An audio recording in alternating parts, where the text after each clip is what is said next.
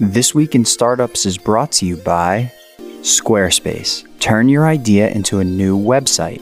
Go to squarespace.com/twist for a free trial. When you're ready to launch, use offer code TWIST to save 10% off your first purchase of a website or domain.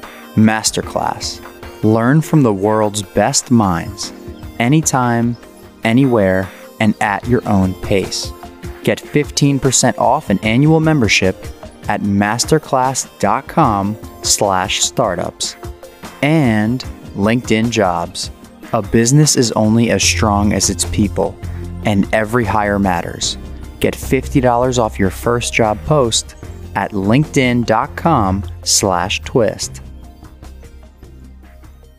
Hey, everybody. Welcome to another episode of This Week in Startups. I'm your host, Jason Calacanis. And today on the program, a founder I met when I was starting my angel investing career. His name is Andrew Farah, and he is the CEO and co-founder of a company called Density. And you can go visit their website at density.io. Somewhere around 6 years ago, while I was hosting the Launch Festival here in San Francisco, a festival where I made it free for 10,000 people to come and for 50 companies to pitch on stage, all free for everybody. The sponsors flipped the bill along with myself.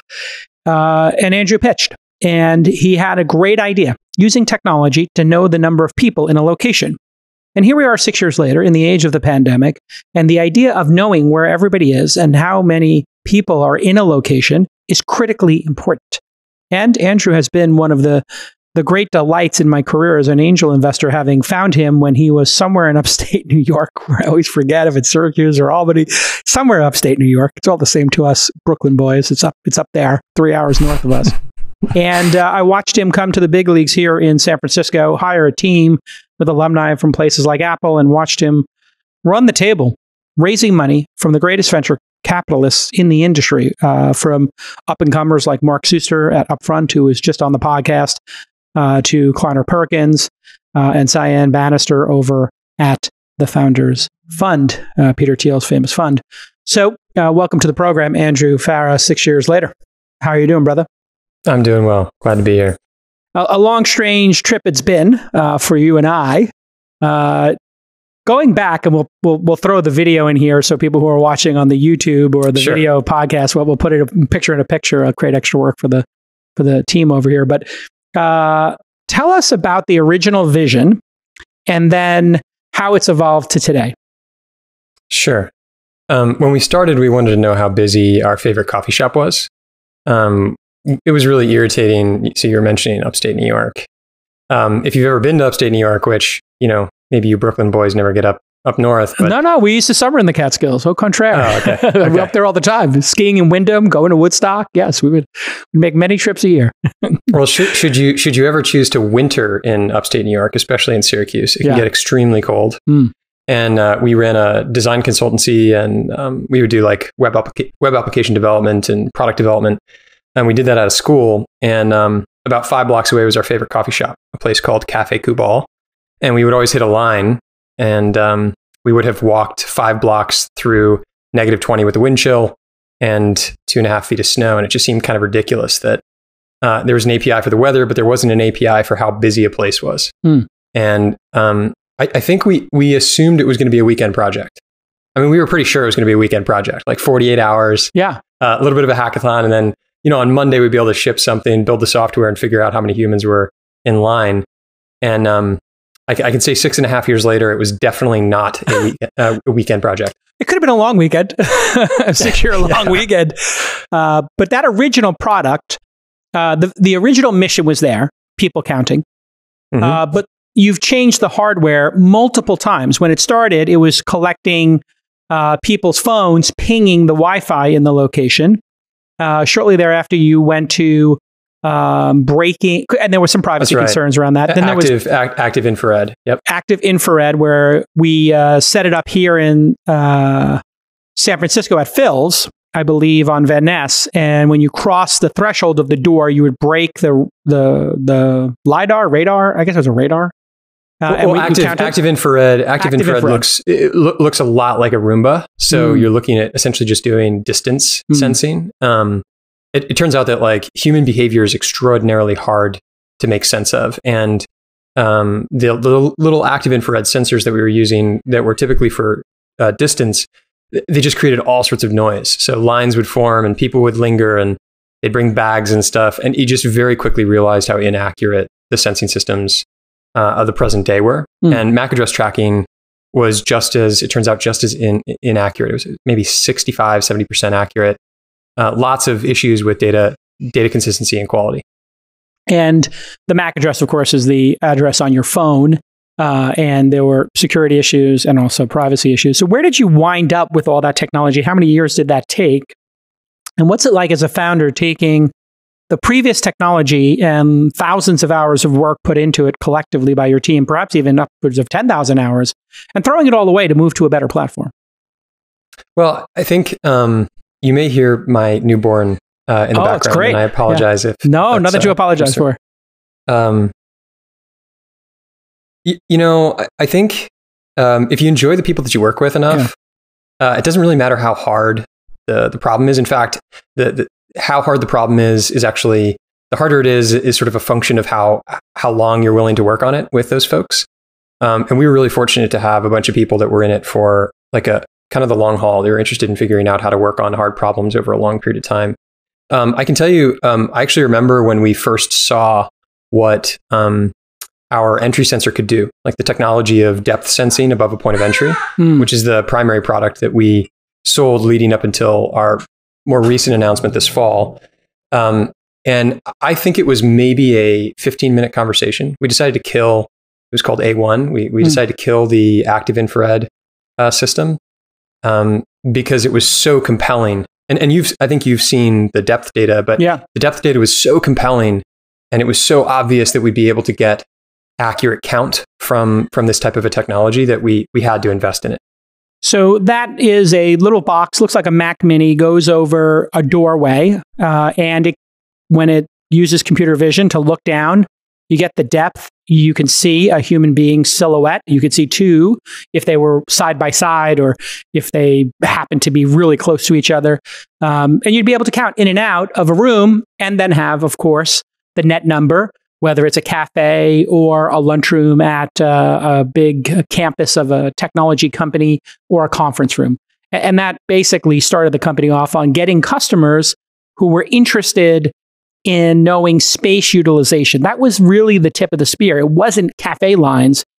It was people who had real estate portfolios, wasn't it? Yeah, that's definitely where sort of our customer base began to kind of grow and evolve. But before we, maybe to revisit the question of like, why do this for as long as we did? When I remember very early on, we're talking the first 3-4 months of this like project with MAC address tracking. We were in upstate New York.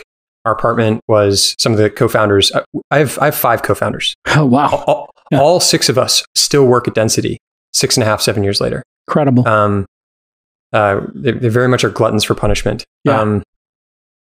Our apartment was above a bar called the Saltine Warrior. And I remember it was really late one night. It was about 11 o'clock or so. And Brian, who now runs engineering, was trying to get this MAC address tracking unit to work. And just for those who are unfamiliar with how MAC address tracking works, I just want to quickly explain how that system works. So each of your smartphone has what's called a MAC address or a Wi-Fi address. And it allows you to do, when you get home and it automatically connects to your home network, it's using this unique identifier to provide internet to your phone.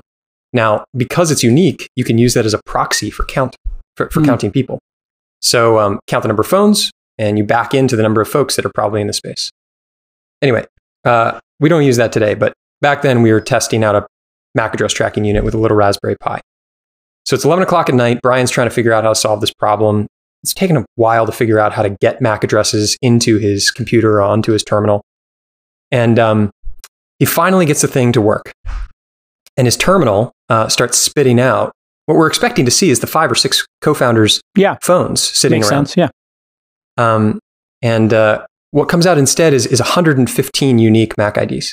What? And Brian like throws his laptop down and he's like, this thing's broken. I don't know what's going on. And he sits there quietly, crosses his arms, and doesn't really speak for a minute or two until all of a sudden this smile crawls across his face. Yeah. And he goes, oh my God, it's the bar. Yeah. We had accidentally counted 100 plus folks 5 floors down.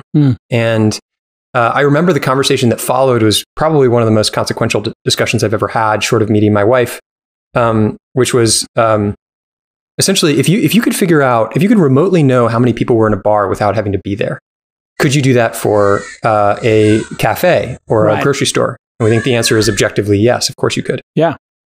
And if you could do it for a bar, a cafe, and a grocery store, then why not for an entire city? And if New York, if New York only knew how it was used in real time and historically with extraordinary accuracy, if you could just snap your fingers and New York all of a sudden knew how it was used, would it design itself differently? Of course. I mean, just think of transportation and store hours, everything. That's right. And we think that the answer is objectively yes. Like, of course, there's value in understanding how a city is used. So then the question is, well, if it's useful for New York, whatever's useful for New York is probably useful for San Francisco, and probably useful for Denver and Tokyo and Paris and Berlin and every major city in the world. And so the question really isn't one of technology; it's one of distribution. How do you get an intelligent device into every relevant room in the world? Because if you do, you earn the right to remake it. Yeah, and that's an extremely exciting objective. It just, it was like pretty clear it was going to take 20 years or 15 to 20 years to do that. And corporate real estate happened to be this excellent mechanism of selling once and distributing thousands of times. Yeah, what a great beachhead market, people who have a lot at stake. When we get back from this quick break, we'll talk a little bit about the fact that Kleiner Perkins put in $50 million, or Kleiner Perkins led our $51 million Series C. And the latest product. We're going to show the latest product. So if you're watching on YouTube, you'll see it. If not, we'll sportscast it and explain it to you when we get back on This Week in Startups.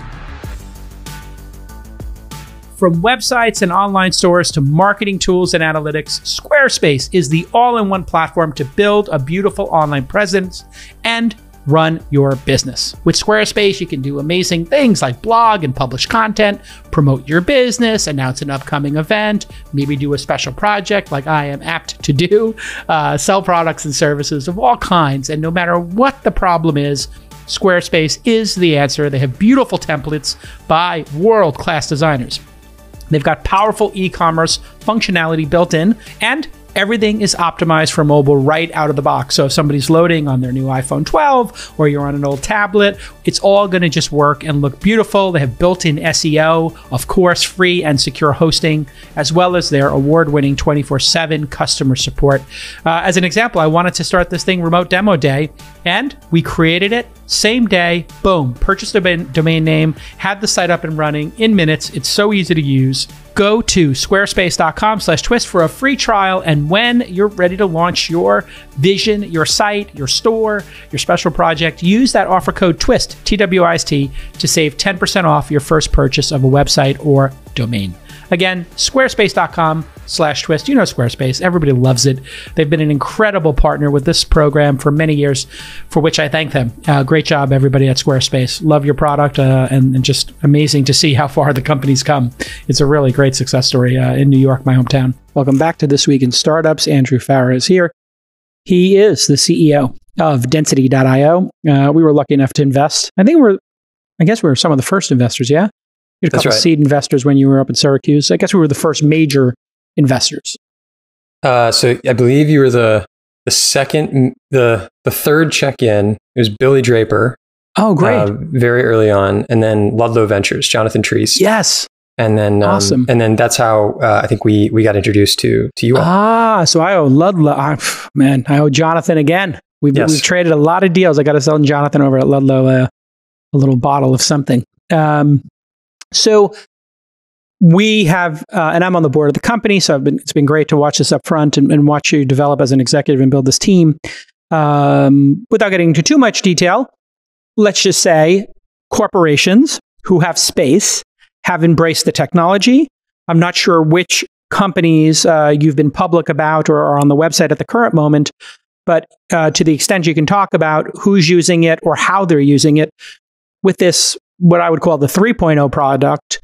I'm not sure what you call it internally, but the over-door sensor. Mm-hmm. Who's using that, and what is the result of deploying that bin? Well, it's probably important to clarify pre-pandemic or during pandemic. Sure.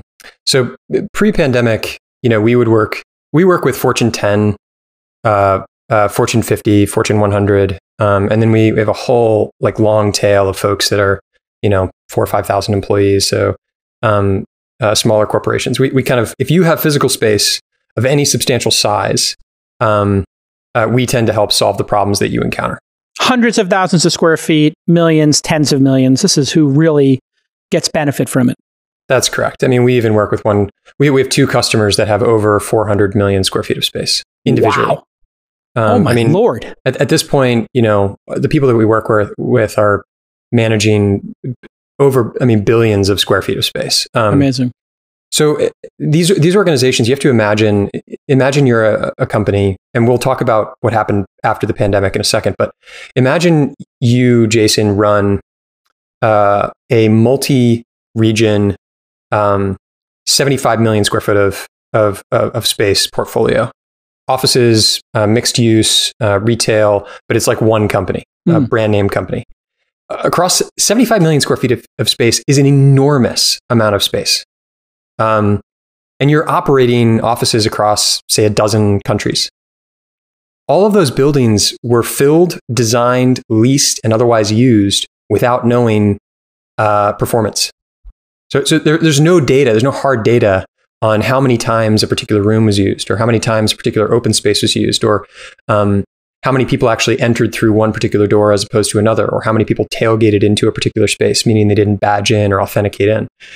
There just isn't hard data. And the reason there isn't hard data is because it's extraordinarily hard to figure out how many humans are inside of a space without invading privacy. Right. The only 2 ways I can think of to do it would be to have the receptionist or somebody who's an auditor walk around with a clipboard, which I understand from you. That's what some companies were doing, to just audit at various points in time to figure out the utilization of a space. And then the other way is to have creepy cameras everywhere.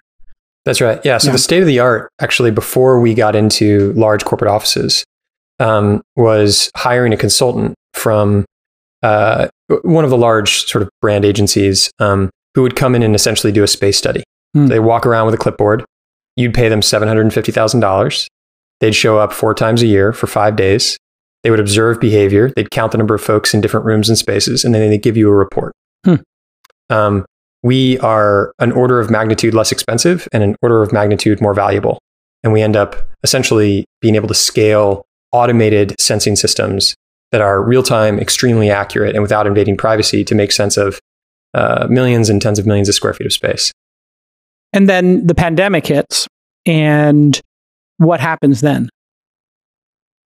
Well, so prior to the pandemic, we were being used to essentially identify where you could do lease avoidance. So, we were working with one corporation who found across 2,300 seats, so like neighborhoods of seats, they were using on average just 23% over a sample of, say, 180 days.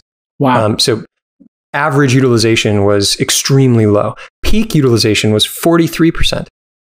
They just weren't even using half of the space they had. Wow. So wasteful. And space is typically what? The second or third line item for a company? Yeah. So it's typically payroll, then your real estate portfolio. So it's extremely expensive. Facilities. Yeah. So you've got sort of like the space utilization problem. It's about $1 trillion gets spent every year in the US alone on space that has nobody in it. So counting 0 is just as useful as counting 1, right? Because you can figure out where there's empty space. So that's pre-pandemic.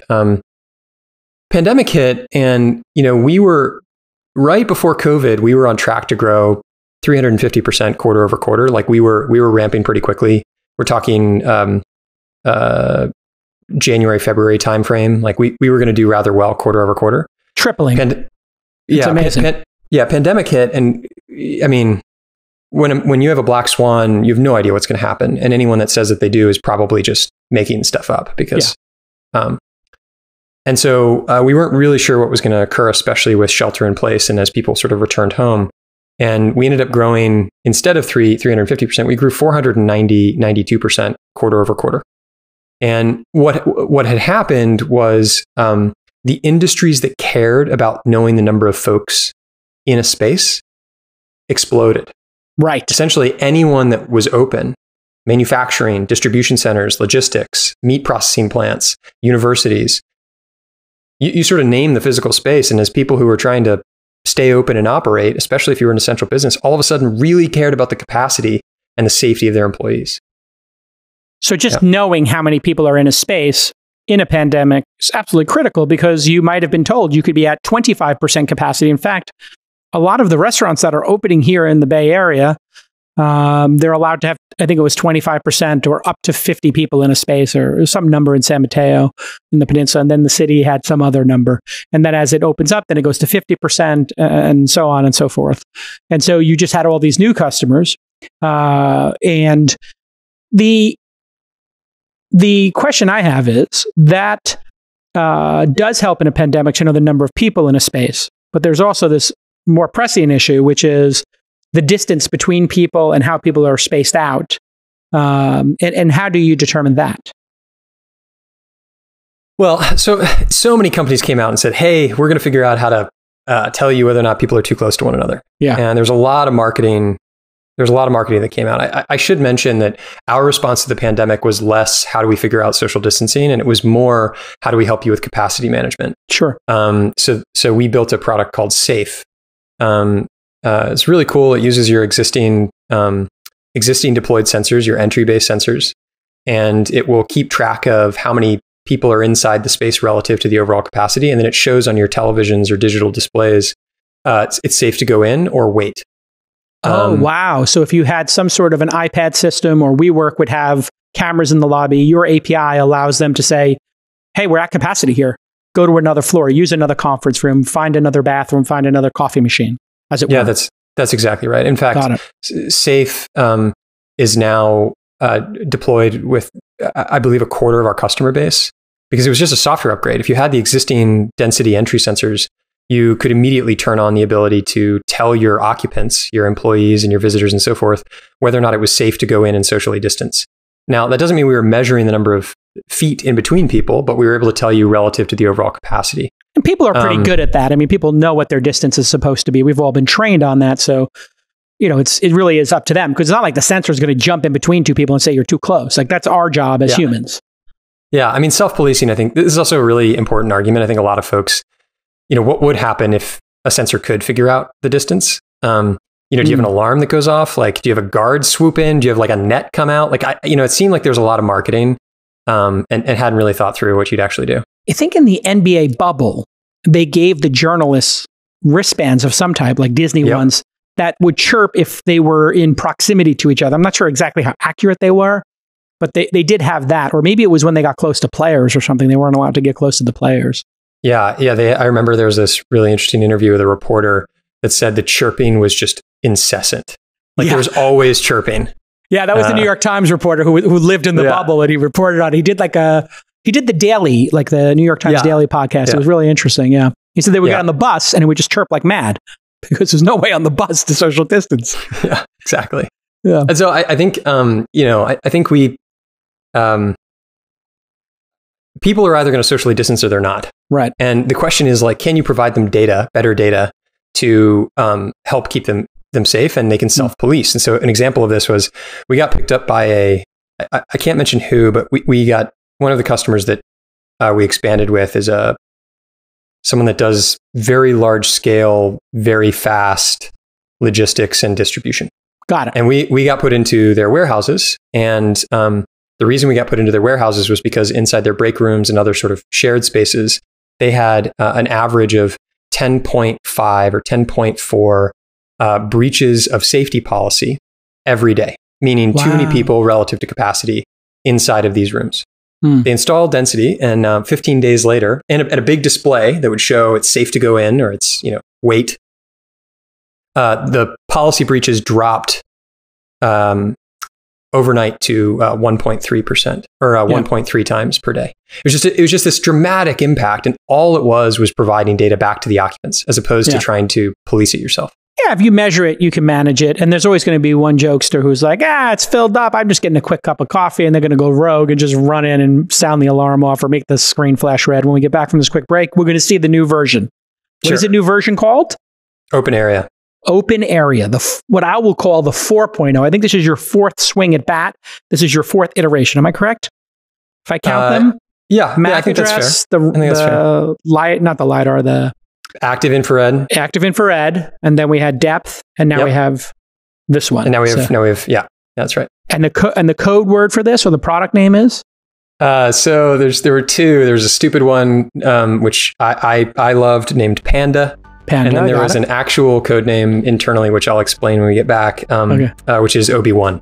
Obi-Wan. Okay, here we go when we get back on This Week in Startups. With Masterclass, one of my favorite services on the internet, in the history of the internet. You can learn from the best minds in the world anytime you want, anywhere you want, and at your own pace. And it is a bargain. I mean, think about this. You can learn three-point shooting from my man, Steph Curry, the greatest three-point shooter, the hot hand, the person who changed the game.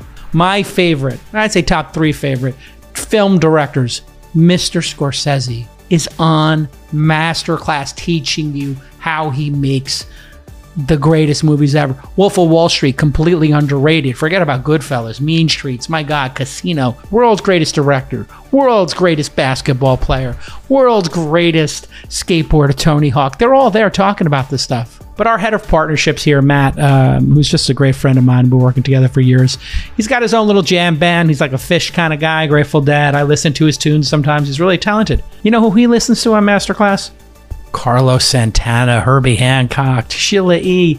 I mean, think about these names. How do they get them? They get them because people consider Masterclass their legacy. I want you to go to masterclass.com/startups and get 15% off your annual membership. We have it in our household. It's like the greatest cable TV channel. It's the HBO of learning. Masterclass.com/startups for 15% off your annual membership. Welcome back to This Week in Startups. Obi-Wan has taught you well. Here we go. We're going to see the Obi-Wan. Let's just get right to it. Enough teasing. Sure. Congratulations on the business, by the way. Congratulations on all the success. And this, to me, is the mind-blowing moment for everybody. You know, as an angel investor, when you get to see a company really hit its stride, fundraising, customer delight, great team members, man, there is no greater joy professionally as an investor. And here is one of those great moments. So, Obi-Wan us away. All right. So, let me pull this up. Here we go. This is super impressive, by the way. I've seen it already, obviously. But for those of you not watching, we're introducing Open Area, Obi-Wan. So I'll explain the Obi-Wan reason. It actually is not a Star Wars reference, although it is for me. Never hurts to have a Star Wars reference. Yes. So we introduced this open area sensor that's aerially deployed. It's a radar-based system, and I thought that it'd be kind of cool to actually just show you a live demo where we can show actual utilization of space in real time, without having to be able to do just entry count, but actual open area measurement. And so what we're seeing looks like the Nest smoke detector, like the Nest Aware. It's just a little square box, beautifully designed, looks like an Apple product, stuck on the ceiling. It's stuck on the ceiling, yeah. And once it's mounted on the ceiling, you can start to understand sort of open space. So let me actually jump into I'll show you what it sees. Okay. So a lot of times people talk about like the output, but I think if you're ever deploying any type of system, it's like critically important that you actually ask what does this thing see? Because most systems are cameras. So I want to show you what this actually looks like. John, this is John up here. It's a person sitting on a stool at high top desk with his laptop open in an office space. That's right. And you can see beneath the ground truth camera, this sort of dark 3-dimensional view of dots. It looks like Tron, basically. It looks like a grid from Tron, or when you were fighting on the Millennium Falcon shooting TIE fighters, it looks like the grid in which you would try to align the TIE fighter into 3D space. So, yes. And much like much like Tron, this is all interactive. Right. So I'm actually clicking and moving around in 3D space, and we see a person has walked up to the other person, and they are each represented by dots that are flicking in and out of space. And it knows those are humans as opposed to plants or monitors and computers. How? So the cool thing with radar is that it's not only it's not only anonymous, and it's not only extremely accurate because of the sheer number of measurements that you get. You can actually see there are a lot of measurements of what are actually movement.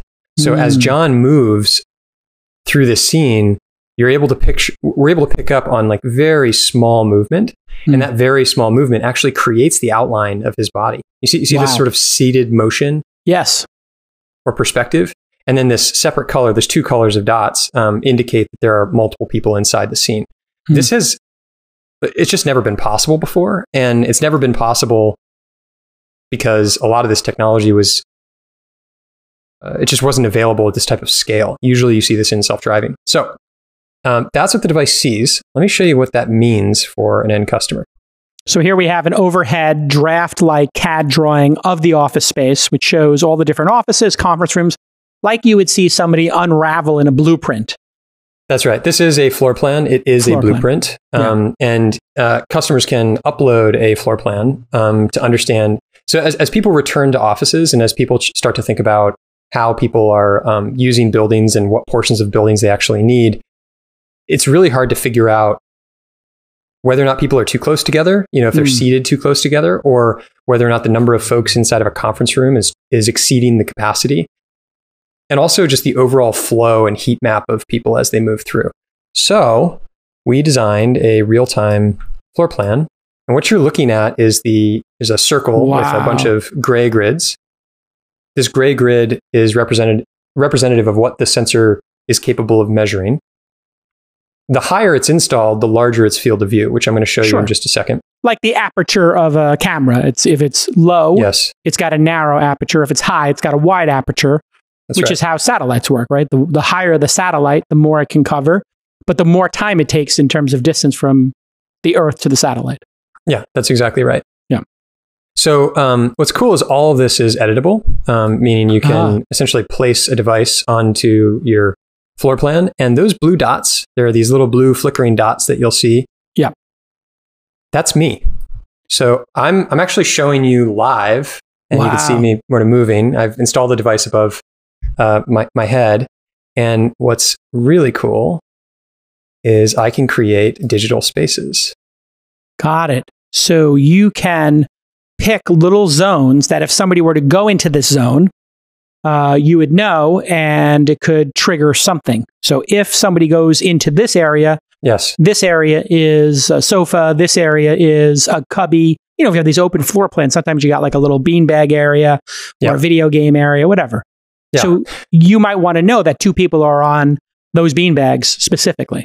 That's right. And so if I move backwards, I'm sitting on a couch right now, kind of tethered to my laptop, but you can actually see that we fill up that particular digital asset. Amazing. And if I decide to move to the chair, it should light up. I can't really see my screen. Yeah, it is. We basically watch the dots walk over and sit in the chair. Yeah. No, this may seem silly or straightforward, but the reality is this has just never been possible before. And the cool thing is that if we zoom out, you can actually see you see the zebra and donkey here. These are just procedurally generated. That's the amount of time that each of these spaces were used. So if I go back to the couch, you'll actually see the zebra count went up a couple of seconds. That's madness. Right. So literally, you now have gotten to the point where you've built a tool where anybody, the receptionist, somebody who works in facilities, can map the space themselves and then report back how many seconds this phone booth was used. That's exactly right. And you could obviously do that. You could say, what percentage of the time was this phone booth used during the day? And then you could also say how many unique people were in there, I'm assuming, or no? Would you know they're unique? I guess you don't have anybody tagged. Well, that's where this starts to get really interesting when you start to think about coverage. So if I add another sensor, we're going to go find some more folks. Got it. So you can see that this is actual data, but we're loading it into this system. There's actually not, like I'm in my apartment, so this is not a real floor plan from where I'm seated, but should be emblematic of what happened. So I can just sort of populate as many sensors, and this is actually this particular install is a 12 foot as opposed to a 10 foot. Right. And you see the circle, the radius of the sensor grows with the height of the ceiling. So you can really start to know, in a open floor plan with, hotel style seating or a conference room, which seats were being used in the conference room. You could actually figure that out. Yes. So, and you just hit the nail on the head. So let's say I want to understand this IDF closet. You can see this green border. This is like now a room. Now, if I were to say I actually want to measure the conference room over here, you can see how that green border changes to a filled space. The magic of this is that because this is all software, I know that this room is occupied, and we can create spaces inside spaces. Oh, here we go.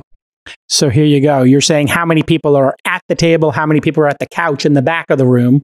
Yes. Yeah, that's interesting. And I'm assuming you could set off alarms. So if somebody goes into that closet, if that's a special industrial closet, yes, you want to know if somebody went into that closet. If that's the elevator closet, like there's always that elevator closet that you're not supposed to go into, or if that's like the fire stairwell, now somebody's in the stairwell. So this now is a security and an audit log of where people were and if they should have been in those rooms.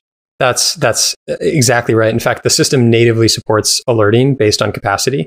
So if you wanted to say, I don't want anyone to show up here, or if you wanted to say, hey, I'm not okay with more than 2 people in this particular room, we can push out notifications in real time to security or safety staff or whatever else it might be. But the reality is that most of this, when you're talking 75 million square feet, 150 million square feet of space, 415 million square feet of space, like you're not going to be looking at a live view. You're going to take all this and it's going to get pulled into analytics so that you can understand the relative safety across a really large portfolio. Amazing. So, if you were a large tech company with a campus, or you were a library at a great university, or dormitories, you could put this into dorm rooms where people are sleeping and having personal space, getting changed, but it's not a camera. So you could actually put this in every dorm room in a college and know there are 20 people in a dorm room when the capacity of that really should be no more than 4. And so that is I know I don't want to get too explicit here, but this is a situation that does occur where you literally have security guards and TAs, or whatever they call those people who run in the college dorms, to make sure that there isn't some crazy party for safety reasons. That's right. Yeah. I don't know if stopping parties will necessarily be our core customer base, but you don't want to be a narc. Yes. But what you're describing is the cool and interesting creativity of being able to understand how space is used. Once you have the baseline fundamental platform for understanding how space is used, you can do all sorts of cool stuff. So for instance, this system is designed, unlike a camera, to be able to do contiguous measurement, meaning if, for those who can't see it, this grid actually becomes seamless between fields of view. Wow. So it overlaps a bit in these circles. And then now you've just seen the whole thing lighting up. When we get back on this break, people have talked about doing this with cameras. Cameras are ubiquitous. They're cheap. I want to know the argument and what you hear from your customers about cameras in workspaces and that big controversy when we get back at This Week in Startups. The colorful days of fall are now upon us, and your small business needs to evolve. Despite the current uncertainty, having the right people on your team is that feeling of just putting that warm blanket on, having a little hot cocoa. And when your business is ready to make that next hire, LinkedIn Jobs can help by matching your role with qualified candidates so you can find the right person quickly. LinkedIn has over 706 million members worldwide. Think about that, over 700 million members worldwide. And getting started is easier than ever with new features to help you find qualified candidates quickly, manage job posts, and contact candidates from a single view in that familiar LinkedIn.com interface. You know how to use it. All the functions are streamlined into one simple screen. You get these nice email updates when you got candidates, and everyone on the team is on the same page. Super important when it comes to recruiting. You can identify strong candidates with their efficient rating system to help you get your job in front of more qualified candidates. And now you can do all of this from your mobile device, no matter where the day takes you. Hiring is time consuming. unless you use LinkedIn Jobs. Here is your call to action. When your business is ready to make that next hire, I want you to go to LinkedIn Jobs and you will get $50 off that first job posting. Go to linkedin.com/twist, linkedin.com/TWIST, and get $50 off your first job posting. Terms and conditions, of course, apply because LinkedIn's giving you that $50. Welcome back to This Week in Startup. Andrew Farah from Density.io is here. The company's Density, but you can go visit at Density.io and see these incredible Obi-Wan demos. Tell that story. Wow. So you talked to, you didn't tell the Obi-Wan story, but I also want to know about, like, when you talk to your customers, there's got to be somebody in every IT department or facilities department who's like, why don't we just throw up some drop cams? And, we already have these like security cameras in the hallway. So why don't we just put them everywhere and then we'll count on there? And there's got to be some computer vision software. What is the reality of that? Are people doing that now? Just counting people with computer vision on cameras? Yeah. Does that work? Yeah. So the way the cameras count people is by looking for changes in color.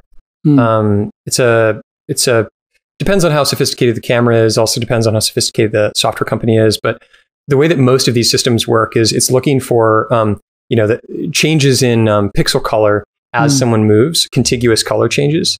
And that allows someone to draw a box around or do computer vision to detect, do object recognition as like this black shirt moves past a brown floor. Now, when you don't have high enough contrast between those two colors, you end up with data quality issues. In fact, there's a technology called stereoscopic vision, which is how our eyes work. So two cameras that are sort of set next to one another. And as someone walks beneath, you can estimate depth. You don't get actual depth. You sort of see as a person moves from one field of view to the next. The problem is that if you stop moving, you don't get a depth reading because they're just flat images. So all cameras are two-dimensional. Most cameras are two-dimensional. So you've got an X and a Y, which is why color matters so much. So you have all these issues, and then you deploy them, and you get pushback from people who they're observing. And so my opinion on cameras is that I don't think cameras are inherently bad. I just think that there are places where there's a reasonable expectation of privacy. And when you're in a place where there's a reasonable expectation of privacy, there ought to be a system that is not continuously surveilling me. And that's why we care about anonymity. We also think that the market for anonymous products is substantially larger than there's essentially like blind spots to buildings that cameras can't go into. Yeah. Because as soon as you try to scale them, you run into privacy issues. All right, here's an edge case. Bathrooms. Are people going to deploy this in a bathroom to know the capacity of a bathroom? That's creepy. Seems unnecessary, but I bet you there's a group of people in the facilities department who would really like to know how utilized the bathrooms are. So we actually have a lot of deployments of our entry sensor outside bathrings. So the in and out counting. Yeah. And the reason for that is, so in the US, there's 11 billion, there's 10.9 billion square feet of leased or owned occupied office space, just office space. 41% of it is vacant, but paid for. And I mean, like, people show up to the floor, but don't actually use portions of the space, kind of vacant, not vacant as in there isn't an occupant. That 41% gets cleaned, sometimes multiple times a day, including bathrooms and other spaces. And so a lot of the industry is starting to think about usage-based cleaning, usage-based servicing. Well, that's a no-brainer. If this we've all had this experience in life where maybe the bathroom on floor 9, the legal department, which has so much huge offices and everybody's office got a conference room, and their bathrooms are never used.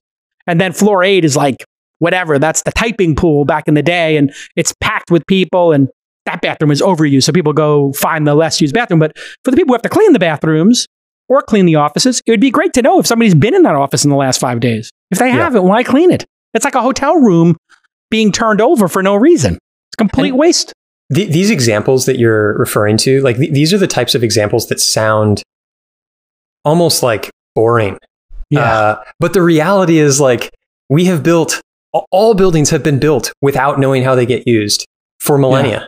Like we have been building buildings based on an architect's best guess of 250 square feet per head or 150 square feet per head or whatever sort of arbitrary thing that worked with a previous client since the dawn of buildings.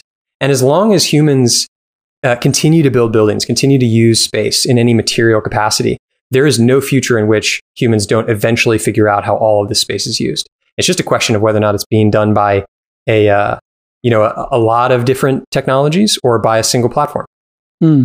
So this would allow the cleaning crew, or just to use like the co-working space example, in a WeWork where you have, whatever, a 20 floor or 12 floor WeWork with 12 kitchens, you could just look at which kitchen has had the most number of people in it and the least number of visits, the longest time since a visit from the cleaning crew or the restocking crew. Yep. And boom, now they're going to be what, 30, 40% of efficient? I mean, that is just going to unlock and save so much money. Yeah. I mean, the efficiencies gained from just simply understanding what doesn't get used, so that you can redeploy assets is really, I mean, you see it immediately. I also wanted to mention, like, there are really two really important user groups. There's the people that manage the space, which we've been talking a lot about, but then there's the occupants.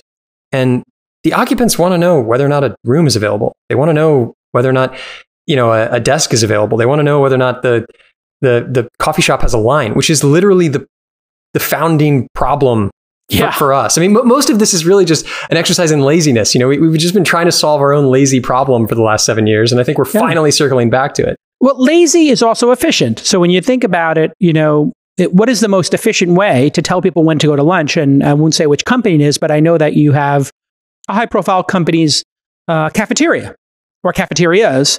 Yeah. And literally their first deployment, I believe, if I remember correctly, because it was a while ago, was just, let's figure out when to tell people to go to and how long the line's going to be, because we have so many employees that if 100 employees wait 20 or 30 or 40 minutes, God forbid, on a line, that's costing us real money. We'd rather they wait till 1:15 and wait in a 5-minute queue than a 30-minute queue, correct? Yeah. There's also this very interesting, so there's always the efficiency question. Like, how are we making this more efficient? How are we making people more productive? But there's actually a very surprising other side to this, which is not just cost savings, but serendipity. So most modern technology companies have designed their offices based on a concept that was collisions. Exactly. Yes.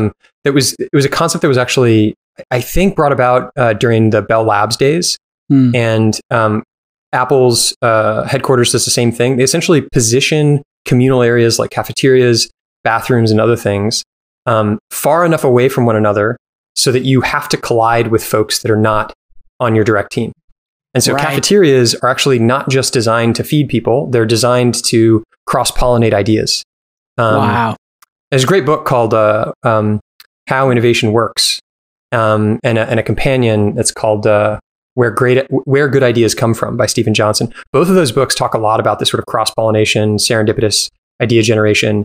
And so I would say, when, at least as it pertains to measurement, it's not just about like how quickly can we get people fed and back to work.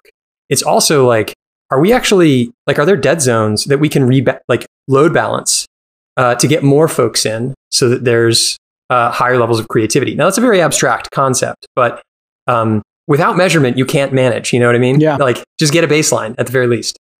What does it cost for companies to deploy this, like per sensor, per square feet? And then how do they make that justification internally when the sort of rubber hits the road? Do people want to use this forever, or are they using it to figure out, hey, how do I get rid of half my space or optimize my space and then rip it all out? How are people thinking about this today in 2020? Yeah, so late 2020. Our pricing is public. It's all on the site. The newest sensor is it's $199 per device per year for access to the data, and there's a one-time fee for the device itself. Is $399. It's absurdly cheap. Yeah, the intent is to provide a system that can be used, ubiquitously for these customers. And I think that our intent is to make it financially irresponsible not to deploy some type of measurement system, even if that's not us. We want to encourage folks. If you're a manufacturing line, if you're a university, I mean, we onboarded something like 20 universities over the summer, largely as students were returning to university, specifically around the SAFE product. And so whether you're deploying entry or you're deploying open area, we just think that the pandemic has accelerated the timeline of modern infrastructure. So most of the sales that we saw after the pandemic hit were multi-year deals. Many of them were multi-year deals, 5-year terms. The pandemic will be over in 5 years, but the pandemic has accelerated sort of these questions about how much space am I actually using. And I think that not only is that really exciting for, it's great for us, but more importantly, it's really interesting at at sort of a global footprint level. So we had a customer who deployed it was $25,000 worth of sensors into their offices. Nothing. They were about to, this is a very big company. They're Fortune 100, I think. And really small sort of deployment. They were looking at a lease that they were going to open adjacent to their office. They had deployed these sensors in. And it was $1 million a year on a 3-year term. Something like a week or two before they signed the lease, this 3-year, $3 million lease, they noticed that their utilization was 37% in their existing office. So global head of real estate goes up to the COO and says, hey, we've got a ton of space. All these folks that we're about to hire, we could just put them in the office we already have. We should walk. So they walk from the deal and I get a phone call. It says, Andrew, you saved us $3 million on a $25,000. 1% save them 99%. And we want to do a national rollout and then we want to do a global rollout. It's become abundantly clear how blind we are to how space is used. And the thing that I loved about that wasn't necessarily the account growth, which is awesome. Like I love that the account expanded. The thing that's remarkable about that is if you follow it to its logical conclusion, that customer didn't take that lease, which meant that lease remained on the market for somebody else to take. Yes. Which means eventually down the line, a building didn't get built. Yes. And if you can do that at, 1,000x the scale, we're talking about actually having an impact on the environment. Yeah, like concrete and carbon emissions and climate. So it's really cool. You affect climate. And then also if you just think about utilization in space, maybe we have too much corporate space, and in a city like San Francisco, maybe some of it will be redeployed for people to have apartments and residential. Or maybe people will get to have a lower price for residential, which is more efficiency, which means they can, people can invest in themselves, a career, their families, etc. Or more people can live closer to a city. Yeah. And this is also virtuous. The efficiency will have second and third order effects that we can't even imagine. The first order effect of let's not get this lease creates a second order effect that we don't need to build as many buildings. The third order effect might be maybe we need to transition some of these buildings to residential. And then all of a sudden, the $3,800 apartment in San Francisco goes down to $2,000. Totally. When the pandemic hit, we work with a number of airlines and hospitality. And we watched foot traffic drop 87% week over week nationally.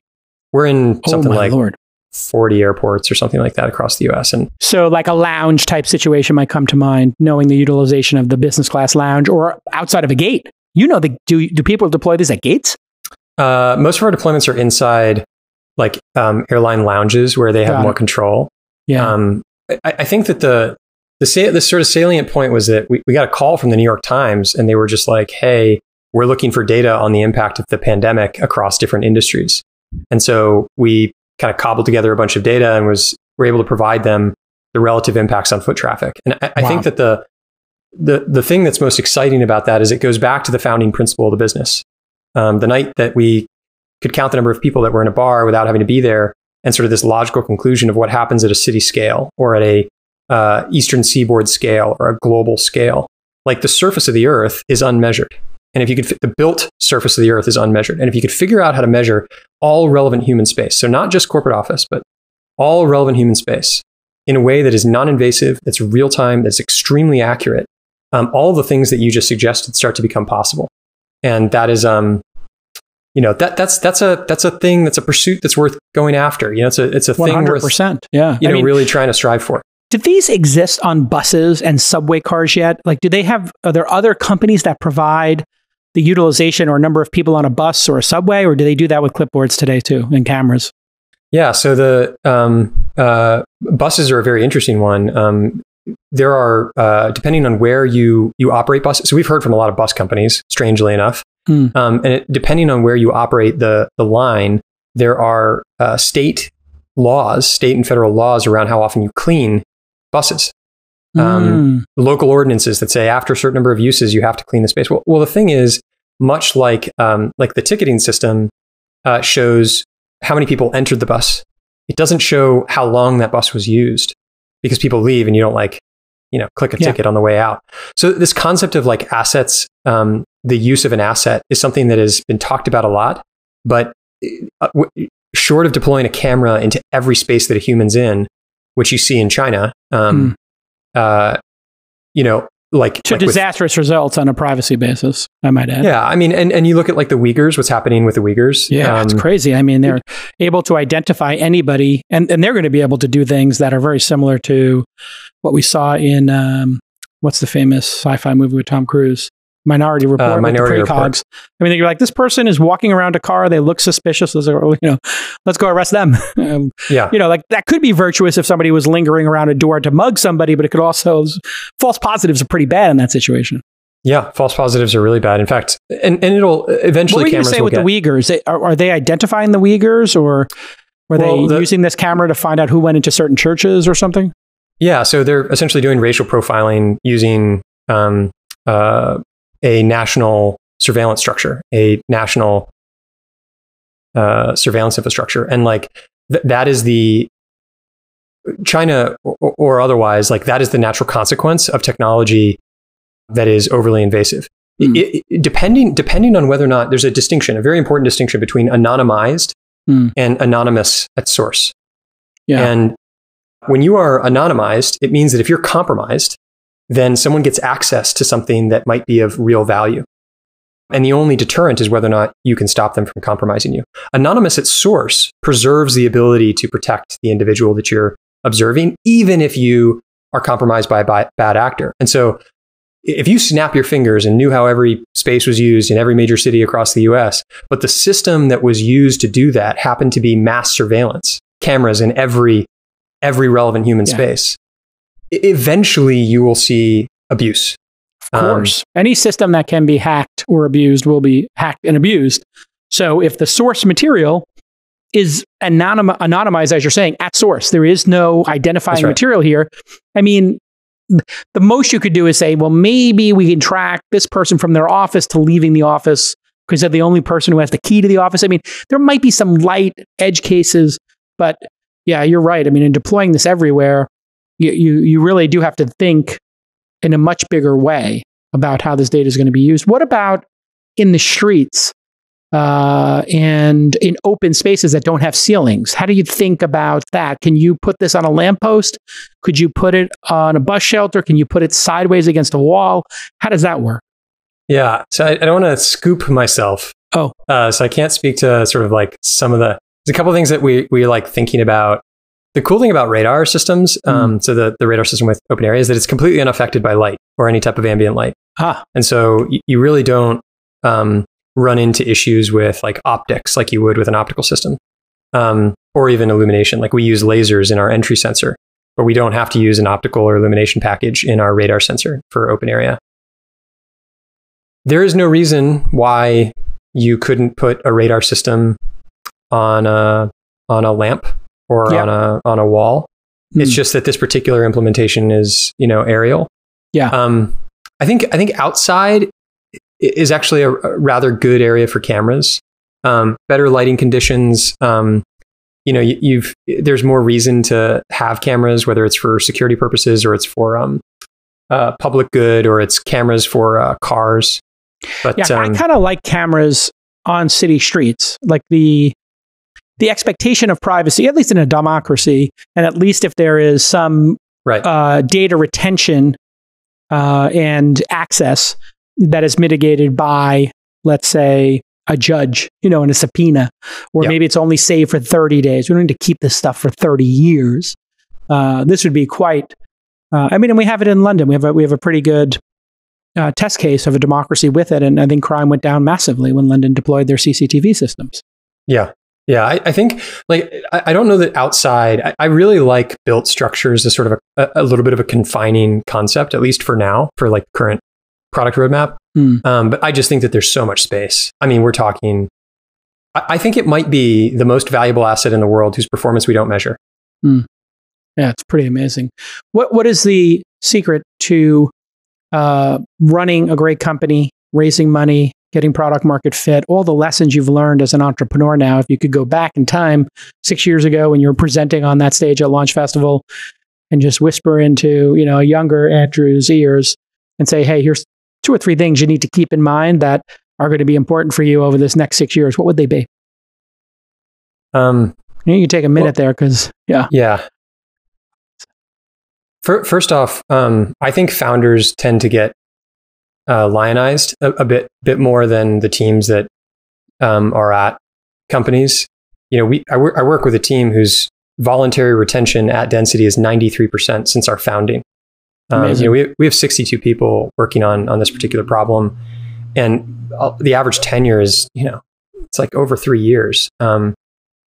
So I might be the person up on stage, but there are folks who have been working on this as long as I've been working on this and are still trying to solve the problems for customers today. So number one is trying to create an environment that facilitates retention.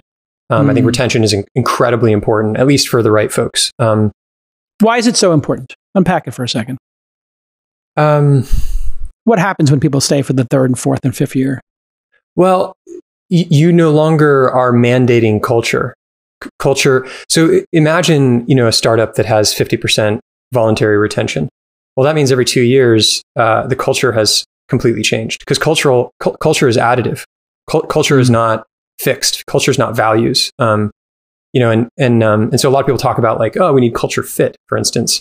And that's a misnomer. You want values fit, and you want cultural addition. And because every net new person has some type of impact on what you do on a day-to-day basis and how you talk about the product, how you think about customers, and those things are cultural. If you've got high churn, it's great that you're getting new people in, and maybe that's what's important, but I would rather pair high retention with fast to fire when it's not working out than low retention and just you're just constantly hiring really great people, because it's very hard to create a durable business, in my opinion. I agree. The other thing is, I remember, I think it was the founder of Big Screen VR. He said, your job as a founder is to survive long enough for the market to need you. And so if I were to say, I guess if I were to counsel our early team, it would be don't die.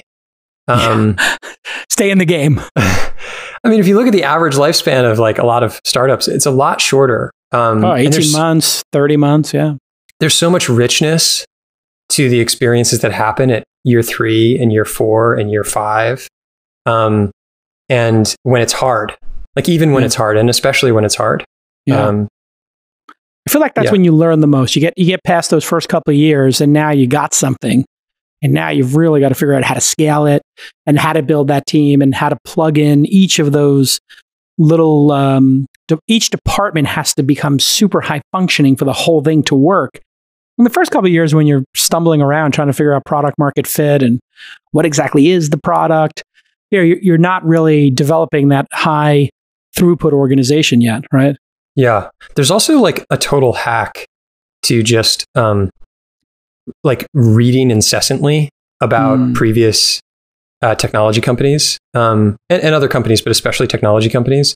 If you read Hard Drive, which was recommended to me by Ilya Fushman over at Kleiner, which is about Bill Gates in the early years of Microsoft, or you read Creativity Inc. about Pixar, which is a Dick Costolo special. He loves that book. Or you watch. I had the author on this pod. Yeah, I forgot the episode numbers, but I'll get them in a second. Yeah, Ed Catmull came out for a 2-part series. That's great. It was one of I read the book. I fell in love with it so much that it took Jackie, the original, one of the original producers here, 2 years to get him on the program. And we just kept trying. And then finally he gave in episode 665 and 666, for those of you thinking about Creativity Inc. And I think it's right behind me right here. Either I'm pointing at it. No, right there. That's it right there. Yeah, that's Creativity Inc. Such a great book about the formative years of Pixar. And even before that, when he was trying to figure out just how to make a movie.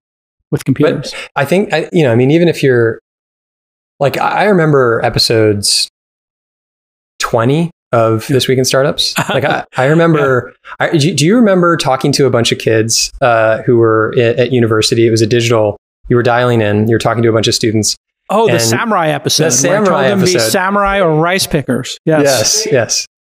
And you said, don't be a rice picker, be a samurai. And then you got emotional talking about Penn State. The sale of Weblogs Inc. Weblogs Inc. Yeah. And you were just refreshing bank account, bank account. Yeah. And it was like, and after doing it, you just sort of had this sense of like all those times you were told no. Yes. That this was sort of validation for having gotten through that. And look, there's startups. I don't actually know how it's legal that, I don't know how startups are legal because you're essentially being given control over like the structure, communication methods, cultural imperatives, values, compensation, healthcare, downtime. Like you're given a lot of influence on people's lives, especially in the US. Yeah. And if done right, I think the good times are things that you just don't even realize you're in until after they're over. Yeah. And they're often the hardest moments. Like they're often the things when you like solve the thing that was really, really difficult. It's on that same theme, when people cheat at the American entrepreneurial system, I'm always flummoxed because I'm like, the system is already so pro-founder. It is so aligned for you to start something where it costs so little to start a company today. And even when it costs a lot of money, it's still, in other countries, you have to get a business license and pay somebody off, and maybe there's some union or some governor or prefect that you got to give money to. And here in the United States, you can fold up shop and start again tomorrow, work on the same idea, try again, fail, try again the next time. And we've all gotten accustomed to, you know what? It's employment at will. You can leave, I can leave, the whole thing could shut down, it could blow up. Doesn't matter. We all just keep trying. And this is why American exceptionalism has driven the world for so long. Sure, capitalism can have bad moments where people get laid off and it's done in a horrible way, or people cheat, and the Fire Festival and WeWork and other excruciatingly painful examples, Theranos, of outright fraud. But when overall it works so wonderfully to allow a platform to allow people to innovate and to try amazing, important projects and missions like yours. There's this Sapiens. In Sapiens, there's this great description about like, what are the three most important things that humans have ever invented? Mm. And the first was language, I think. Yep. I may be misremembering, but it is language. Mm. Shared myth. So the ability to tell stories and like organize. Religion's a good example of this, but essentially just organize. And I think startups are a good example of this, organizing around a mission. Yes. The story does matter. Yeah. Yeah. And then the third was the limited liability company.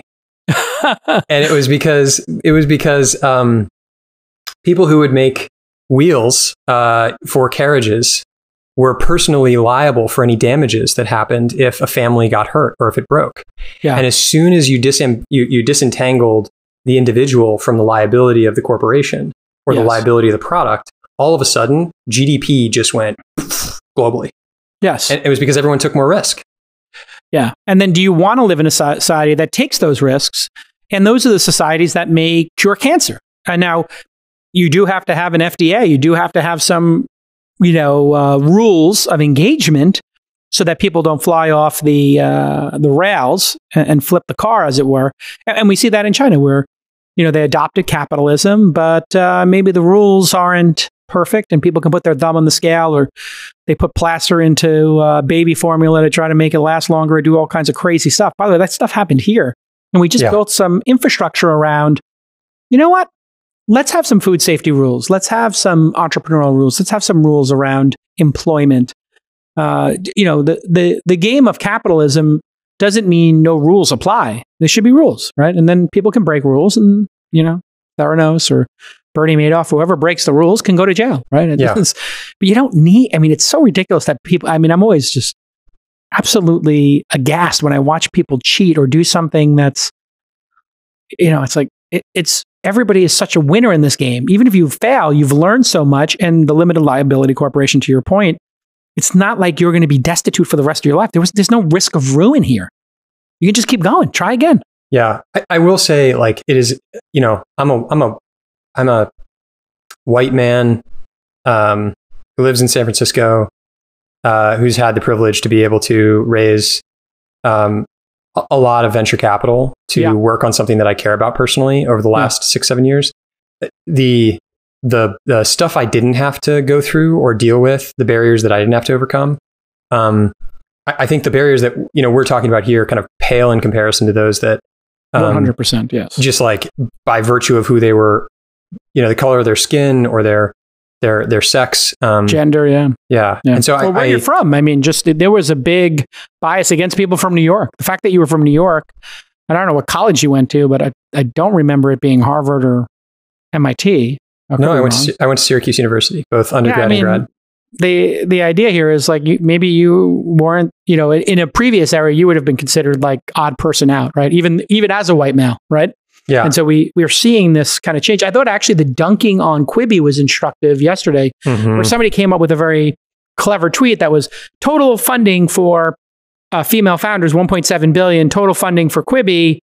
Total funding for female founders was like 2 billion. Total funding for Quibi, 1.75. And I was That's right. By the way, pause for a second. 2 different pools of capital. That capital did not come from venture capital. That came from all media companies. There's not one venture capitalist on it. Yeah. But even if that is true, the co-founder and CEO is Meg Whitman. So it'd actually be the total would be 3.75 million, of which one woman got 1.75 billion. So if you want to be cynical about it, but we've seen a massive change. I mean, it's just watching the last 10 years as an angel investor myself. I guess I'm in my 11th now. I mean, just the number of founders getting funded who are not white males is just extraordinary. I mean, I watch it every single accelerator class.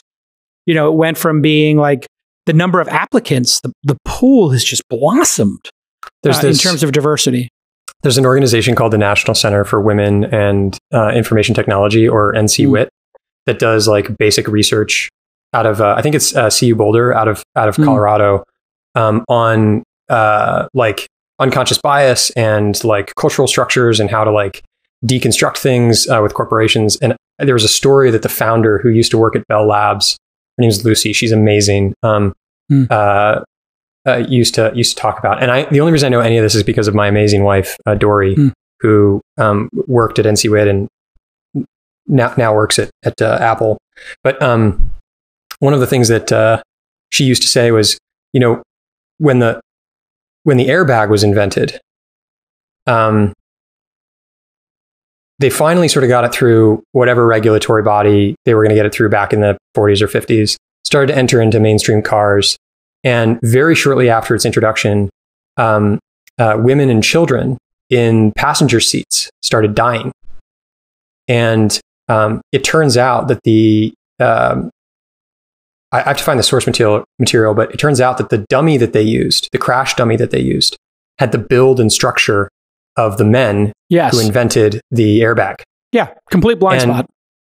It's not that these like scientists and engineers were like trying to hurt or not consider folks. Yeah. It's that they just didn't have the life experience and maybe couldn't make the logical leap that their stature wasn't the only one they had to protect against, which is, kind of on them. But I just, this is the value of diverse teams. Like, people aren't diverse, teams are diverse, groups are diverse. And so the question is like, if you have the ability to build a diverse team that sort of has some type of an inclusive environment, you are substantially more likely to build better products.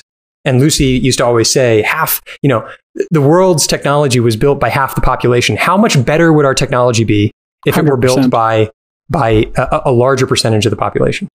Yeah. Absolutely. And I mean, I think one of the statistics I'd like to see, I think one of the problems with the statistics is there's an overhang, and we look at the total amount of venture capital deployed each year. Well, the majority of the dollars go to existing companies that are, if they're in year 5 or 10, they're going to get $100 million checks, $200 million checks, $50 million checks. And then if you look at the early stage, they're going to get $500K checks or $1 million checks, $2 million checks. So we have to look at the this year, how many people who are first-time founders or first, Series A's, how are Series A's and seed rounds deployed, and the diversity of those, not the overhang of the Series C or D's, right, which shows the diversity in investments 10 years ago. Right. Because you're going to start to understand what happens 5 years from now, as opposed to just the reinforcing issues today. Well, and you could do it with new funds. When you look at a fund that was formed today, or in this year, the 2020 cohort of new funds, whatever Sequoia's fund this year, if you compare the diversity in that group versus the fund from 3 years ago or 5 years ago, that's still being invested out of for continuation funds and follow-on rounds, et cetera. Well, they might be very different, right? As this cultural change. Do you have a sense? Do you have a sense of what you invest regularly. Do you have a sense of what your numbers look like? Yes, it's massively diverse in the last couple of years, massively. But we specifically did something to change the number of inbound, which was we started doing Founder University just for women, which you frequently join me for, thank you. We do Founder University 6 times a year. And I think 4 out of the 6 times, it's either for underrepresented founders or female founders. And then that gives us a pool of 250 people each time to meet, to explain to them what, our Goldilocks zone is for the accelerator. And then each accelerator class, it's, gone from 1 female founder and 6 male founders to 2 and 5 and 3 and 4. And, you got to look at the founding team, of course. And yeah, it's really changed dramatically.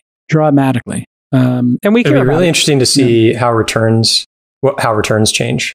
Yeah, that's I've heard both sides of the story. Like sometimes people think, and this is the critique that I never had, but this is what I would hear years ago, is that the female founders would maybe pick safer bets. And I even had a female founder say to me, like, I don't want to go that crazy and outlandish because if I screw this up, I'm never going to be able to raise money again. So already in her head was playing not to lose because this is the only chance I'm going to get. If I fail now, I'll never be funded again. I'm a woman.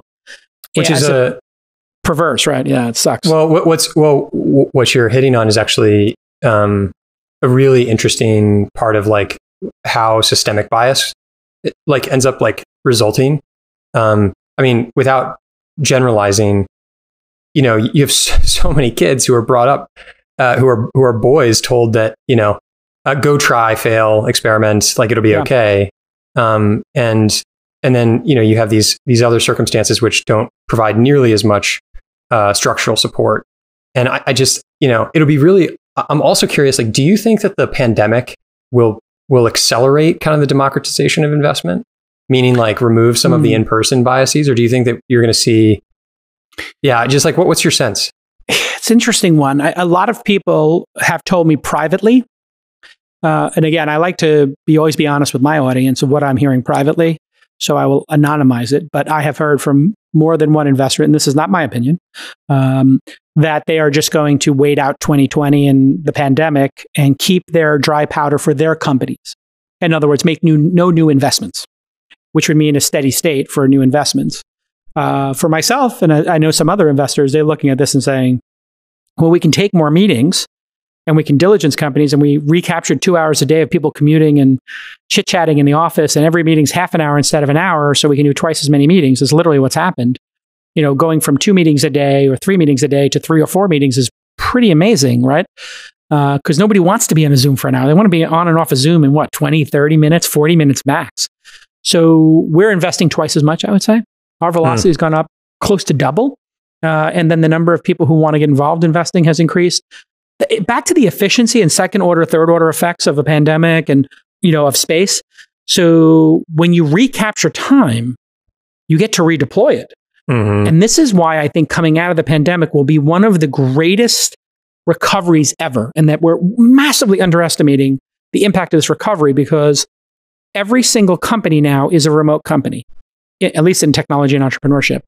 And so the gains of remote are you can hire twice as fast, 3 times as fast, because you're not limiting yourself to a location. You're also not paying the premium of a city of 30 or 40%. So once you figure out how to manage people remotely, you now hire remotely, which means you lower your prices and your cost of hiring people by 50%. So you could double the number of people you hire, or you can just hire quicker, right? And everybody's balance sheet is getting corrected because people are not going out and spending. Companies are not spending on office space. They're not spending maintaining these spaces. And then you reclaim, 2 hours a day? Every employee claims 2-3 hours a day of commuting, showering, getting dressed up, big long lunches, all this bullshit. So you reclaim 3 hours a day, I think, conservatively. And I think the social contract that's not spoken is the employee gets half and the employer gets half because you get to work from home. So some people are complaining, oh my God, there's no line between working and being at home. I think people are, I don't know if you're seeing this, I'd be curious what you see, but I think people are working an hour more a day. At least. But I think they're saving another hour or two, so they feel like, okay, cool. Yeah. I mean, it's going to be interesting to see how many people actually maintain this, like going forward. There's so many people that are eager to get back to the office, and 45% of American businesses, like 45% of American workers have to physically show up to their office or space to do the work that they do for their like job type. Tech is like extremely lucky in that we could just like, oh, you know what? Like, let's deal with the pain of having to jump on Zooms back to back and still get paid the same amount. Crazy, and move to some third or tertiary city and drop my San Francisco lease. It's incredible. So the balance sheet is incredible. Yeah. I think the thing that I'm most excited about, even just as an observer, is the number of companies that are getting started. It's crazy. By folks that couldn't, like, who either got furloughed or laid off or whatever else.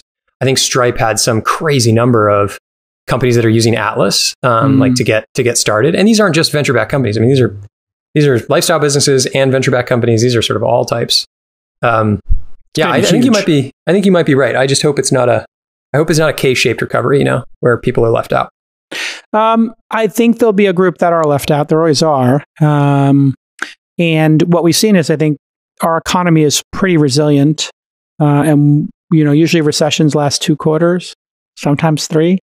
I think this is going to be one where we inject so much money into it. And then there's all this other efficiency that occurs and people balancing their, and moving around and all the money pumped into it. I think it's going to be a quick recovery. I'm hoping that's my hope. But yeah, I mean, it's right now, the amount of capital in the world looking for, some acceleration in returns is phenomenal. It's phenomenal, right? So we'll see. Nobody knows, right? You said it earlier yourself, like in a black swan, who knows, right? Yeah. I do think people will move to hybrid. I mean, you'll know better than anybody what this looks like. But most companies I'm talking to are just thinking hybrid, like we're going to be in the office 3 days a week, 4 days a week, 2 days a week, whatever it is. And you can go wherever you want for the long weekend. And so I think you're going to start seeing these people like come into the city for 2 or 3 days. Maybe they'll get a hotel room. Maybe they'll get an Airbnb. Maybe they'll have a rental share or something. Or they'll just have 2 long commute days and then 3 days at home, and they'll just deal with the long commutes those days. There's so many exciting things with transportation infrastructure, because as soon as you can support this like hybrid model, things like Hyperloop, things like fast rail, ultra fast rail, or even like being able to take a 6-month period of time where I just go work in some other part of the world, you just dramatically changing the workforce, which is going to have all these second and third order effects on price of rentals and leases and homes. Certainly an impact on broadband and how fast internet is, just because there'll be larger demand for cities that aren't just hubs.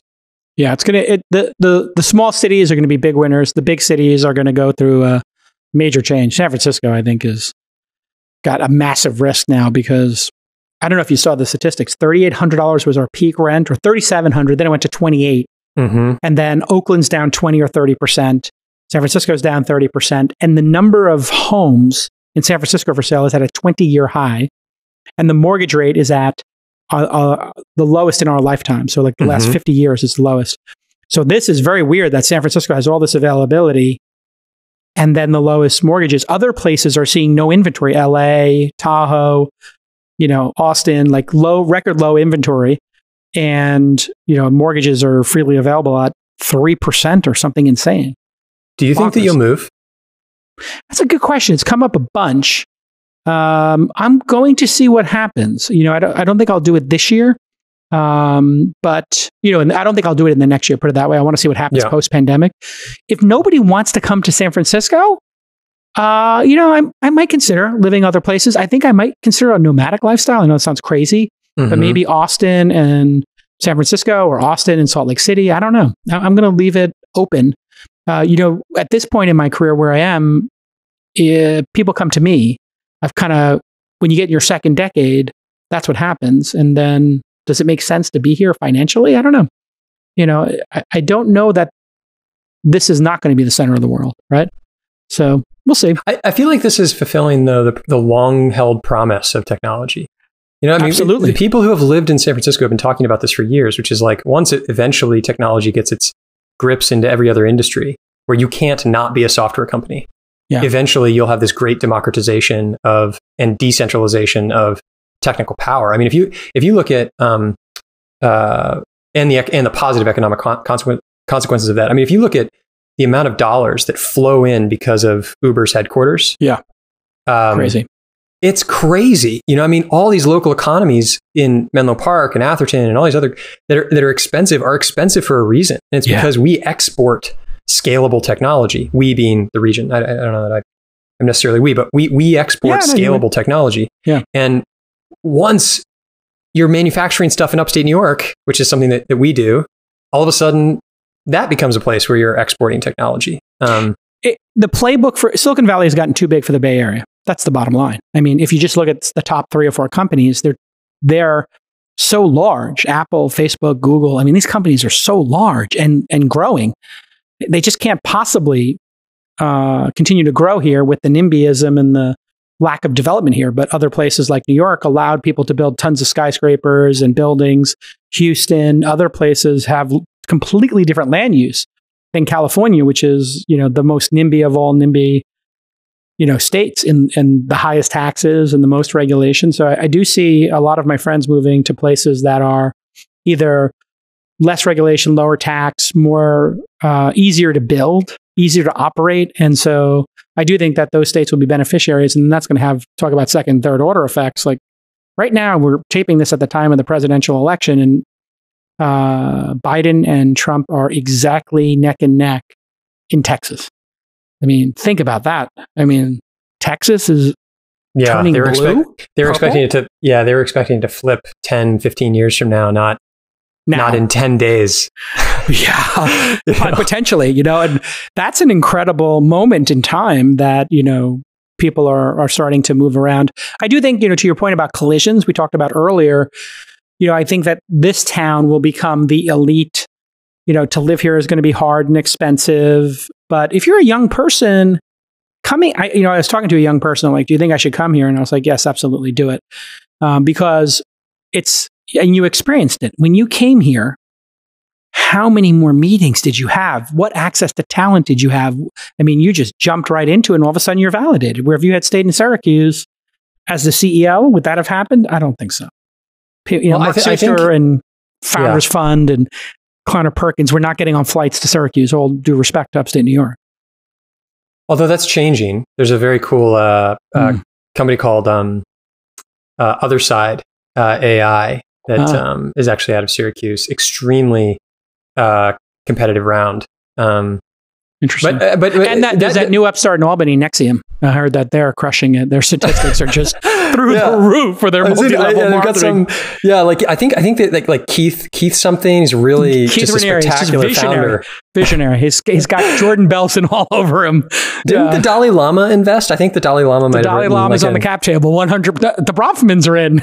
Yeah, exactly. Are you watching that series? Oh my God, I just finished it. You just finished it. Yeah, it's deranged. I'm watching it going, are people that stupid? And I was listening to somebody who's a hypnotist who understands persuasion very well, and he was explaining it. And he was basically Scott Adams, the Dilbert creator, who's kind of like a Trumpian, and he does like this little daily thing. And he was talking about the vow, and he's like, well, when you go to stage hypnotism and they ask people who wants to be on stage, well, now you filtered out 80% of people who are not suggestive, right? So the 20% who want to come on stage are self-selecting. Yep. Then they do that first round of, okay, now you close your eyes and I'm going to lift your hand. And they lift everybody's hand. And what they're doing is seeing who drops their hand. Okay, now they sort out the half of those that were resisting and doing it to maybe be a goof. Then they whittle down. And what that thing did was they just whittled down to the people who were the most suggestive to being manipulated. So if you're trying to understand it, if 50,000 people take an executive course on how to be better executives at work, and then you slowly go down, Scott's position was and you don't want to say stupid people, or maybe gullible is the right word, or people who could be manipulated easier, or just people who want to believe. They want to believe in something. I think also you're looking for permission, You also seem to get a self-reinforcing thing. I mean, the reality is this is very similar to, not very similar. It is in the same galaxy as the culture or cult of personality that happens inside companies or startups. Yes. It's just that it doesn't end in a really deranged sex cult. Yes, it doesn't. Typically not branding. Typically tattoos, where people get Apple tattoos. There's no density tattoos out there, are there? No, although we've got a very cool mark. I don't know that we've got any Can't tattoos show it here? yet. Yeah, please don't. Yeah. Tattoo's okay. Okay. All right. Listen, you got a baby waking up. Great to have you on the pod. Great job. Congratulations. Thanks for having me along for the ride. It's been a great friendship and a great partnership all these years. It's just great to know you, Andrew. Likewise. If you get a chance to work there, you will have an amazing time. Andrew is a great cult leader. CEO of Density. We are hiring. Oh, good. What do we got? Yes. What's on that? What's the most pressing need? Sales? Sales is growing really rapidly. Excellent. Great place if you're looking to make big commissions. Product is growing. Customer success is growing, and engineering is growing. So Fantastic. If you are interested in any type of, we're a vertically integrated hardware software company. So if you're interested in pretty much anything that's full stack, we can pull you in. All right, there you go, Andrew. Andrew at density.io. I bet you that's your email. I could guess. First name, company name. There you go. All right, tell him Uncle Jason sent you, and we'll see you all next time on This Week in Startups.